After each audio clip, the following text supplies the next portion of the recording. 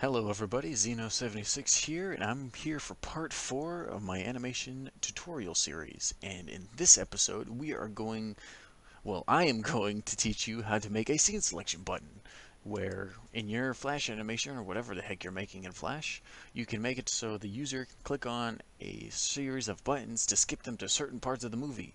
And I have this quick demonstration here of this, the only animation I've ever completed, which has scene selections in them, where you can skip to the beginning, the middle-ish part, and the end of the video. So you click it and boom, they're doing what they're doing.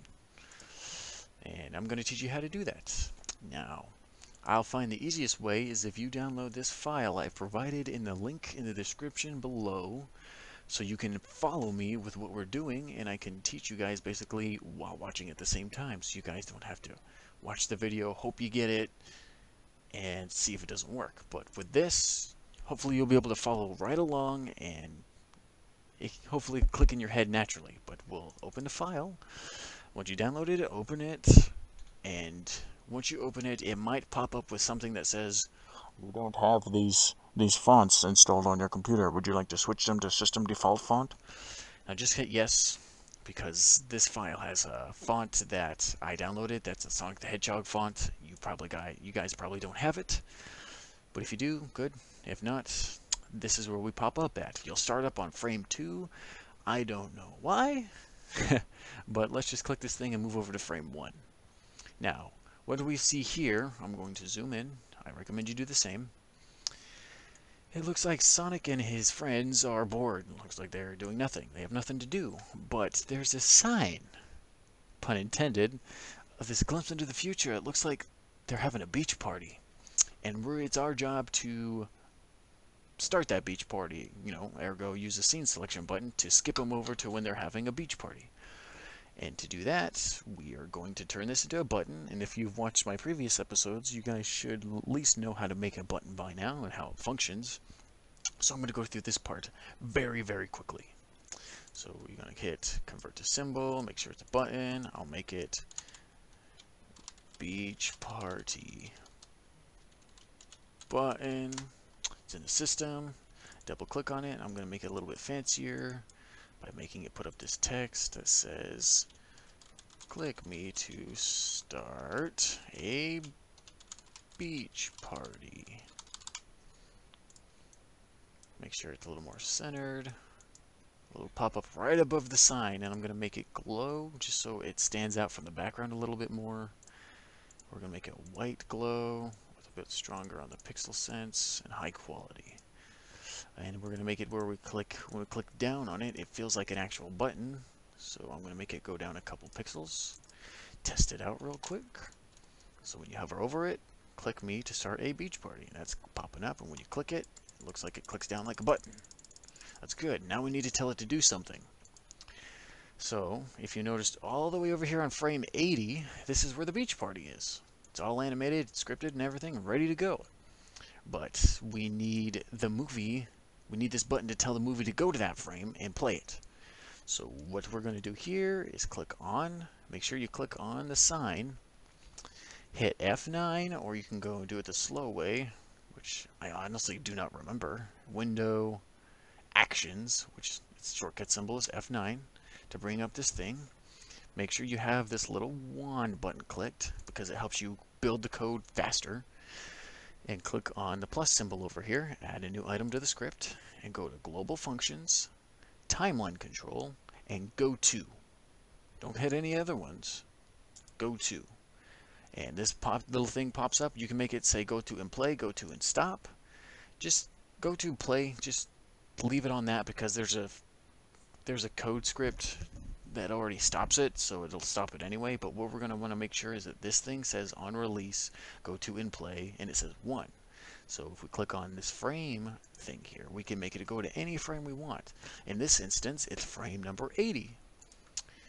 So when you click on it, this thing should say and pop up that this code is on this button.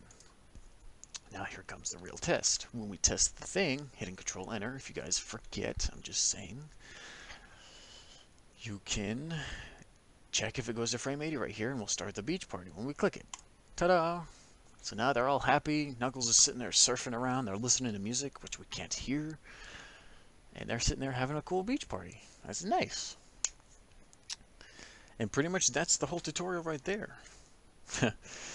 But what I'm going to do is take it one step further, and we're going to be a little bit evil here, and I'm going to make it to where we want them to go being to board again. We want them to go back to frame 1 by making another button. Now I'm pretty much saying this because in my like actual video, my Flash video, I have it where you can click a menu button that brings you back to the menu. Now I'm going to use this boombox here as an example.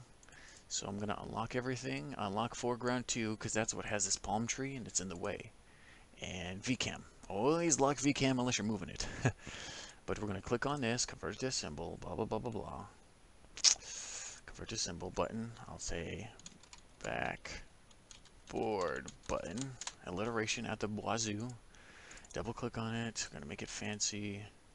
Say, click me to make them board again. And then we're going to do our usual spiel. I'm going to decenter it because if I center it, it's going to be off the screen. We're going to do the whole glow thing so it'll pop out a little bit. White, high quality. Make it so this thing actually feels like a button.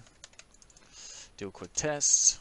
Click on here so it pops up. Click me, and that's obstructive, but that's okay. This is pretty much a tutorial thing. I mean, this isn't anything professional, but I do like how Knuckles is flying there.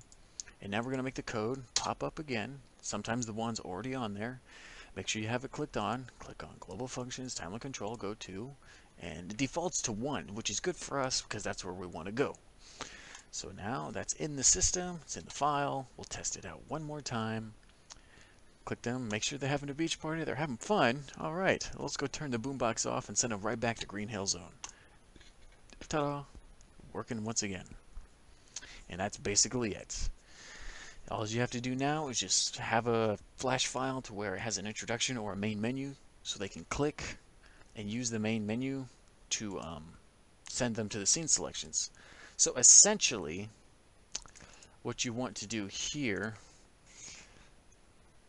I mean,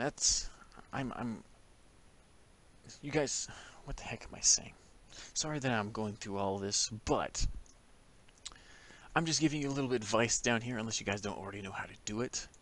But in my Sonic and Shadow battle, which I will play here, I have the sound disabled so you don't hear the super loud music. But basically right here, this is where in the code it would stop. This thing plays automatically in the background, but the scene selection, you can make it where it says go to these certain frames, which would bring it to the scene selection button. And then from there, you can make it play the scene. Now, one more quick thing I would like to add to say is most of the time, if you just leave the code that simplistic, you may have overlapping sound files, which can cause a lot of unwanted results. And the best way I could say this is in my Flash file, which I stupidly closed, but I should open up again. It'll keep playing sound files when you don't want it to, like background music from another scene or something like that. So to fix that, I'm going to open up my already completed scene selections thing that I made a while ago, and we're going to go back to the code here, and you can even add something else, like if you go back to timeline control and the global functions, you can make it also stop all sounds. So then it'll add 2 lines of code where it says on release, go to and play to frame 80, and on the release, it'll stop all the sounds. So if I go even further and add a song, which I'll just throw the Sonic Mania trailer music,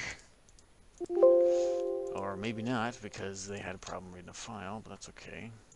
How about Donkey Kong music? No. God, Flash is so picky sometimes. Guess we'll go to my actual music folder here. Braving Telltale Heights. That works. It's going to be super unfitting, but that's okay. And actually, we'll put it on this because that could be what the music was playing. You know, who knows? We'll go find it. Braving Telltale Heights. I'll put it in the scene selection thing here and make it so it's an event. So it'll play even on all the time, no matter what. So when we start this, we'll click it. And it might be super loud. I'm going to turn it down just in case. Or it's not playing. Probably because it doesn't want to.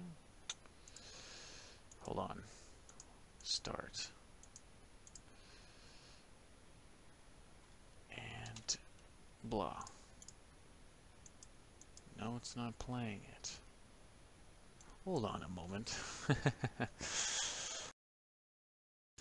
Alright, I'm back. I've had some technical difficulties with the sound not working, so I'm just going to put it at the beginning of the scene because it seems to work there only for some reason.